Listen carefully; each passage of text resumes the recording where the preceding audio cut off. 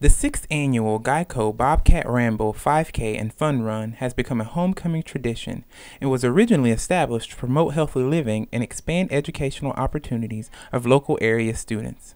The Ramble is a great way for students and faculty to start off their homecoming weekend. The race is open for people of all ages. The 5K started at 9 a.m. this past Saturday morning. It is now run in remembrance of one of GCSU's own students, John Bruner, who died while running a race. John's sister Megan was at attendance of the race and spoke a little about what it means to have the race ran in John's honor.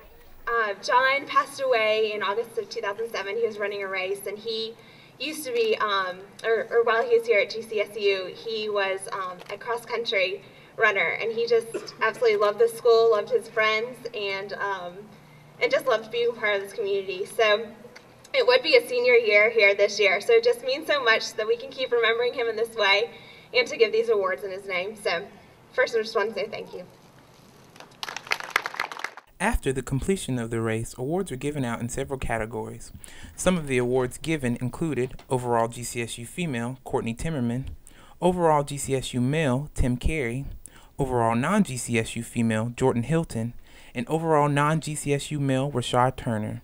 The ultimate goal of the Bobcat Ramble is to establish a scholarship at GCSU that will support Baldwin County students who wish to attend Georgia College. For GCTV News, I'm Michael Wiggs.